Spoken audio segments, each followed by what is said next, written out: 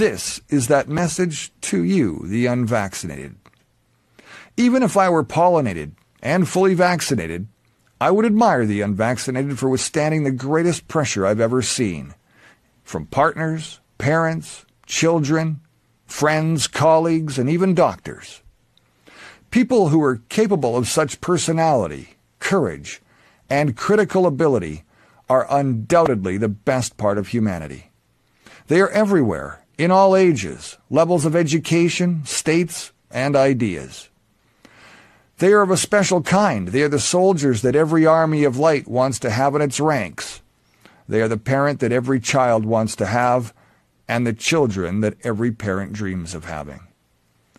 They are beings above the average of their societies. They are the essence of the people who have, built all cultures and conquered horizons. They are there, next to you. They look normal, but they are superheroes. They did what others could not. They were the tree that withstood the hurricane of insults, discrimination, and social exclusion. And they did it because they thought they were alone. And they believed that, they were the only ones. Banned from their families' tables at Christmas, they never saw anything so cruel. They lost their jobs, let their careers sink, had no more money, but they didn't care.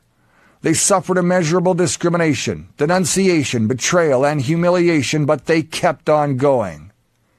Never before in humanity has there been such a casting. Now, we all know who are the best on the planet Earth. Men, women, young, old, rich, poor, of all races or religions, the unvaccinated, the chosen of the invisible ark, the only ones who managed to resist when everything collapsed. That's you.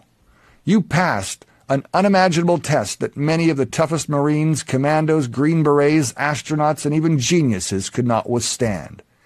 You are made of the stuff of the greatest who ever lived. Those heroes born among ordinary men who glow in the dark.